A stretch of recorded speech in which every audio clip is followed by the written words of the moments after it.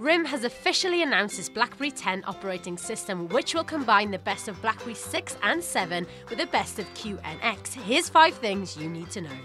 BlackBerry fans can expect a massively overhauled user interface experience courtesy of Cascades, which is in the hands of developers, and it should deliver richer, more visually stunning environments with the potential for 3D graphics and more sophisticated animations.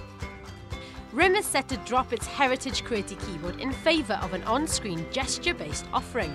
Predictive texting will also be refined, presenting predictions over the keys that you need to tap next.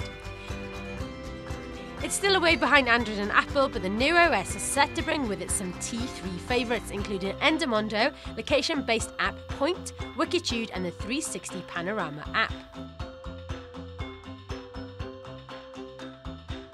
Following Samsung's AllShare and Apple AirPlay, BlackBerry 10 looks set to bring wireless streaming that allow you to send content from your smartphone to your TV.